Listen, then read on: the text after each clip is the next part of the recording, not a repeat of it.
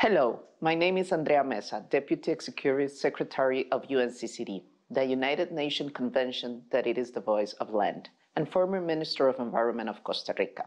Thank you for inviting me here to participate in this global action initiative.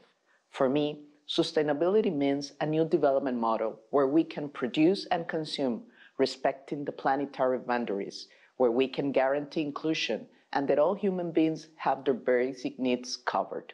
Sustainability means that our societies and economies recognize that land and nature are assets that we need to protect and manage.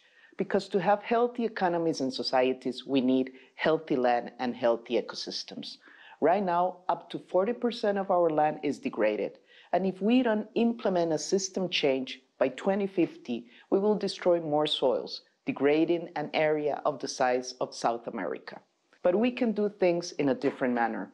Globally, you can find success stories of citizens, communities, cities, companies, and countries that are demonstrating that we can stop and change this suicidal trend. In the Sahel in Africa, with the Great Green Wall, in Asia, with the Middle East Initiative, or in Central America, where a small country called Costa Rica, which had the highest deforestation rate, managed to implement new regulations, incentives, and policies that stop deforestation, increase its forest cover, and triple its GDP.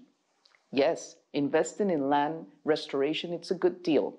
For every dollar invested in this agenda, you will have a return of $7 to $20 in economic benefits. Sustainability also means aligning all financial flows and redirecting the perversive subsidies to the goal of being net zero emissions and nature positive by 2050.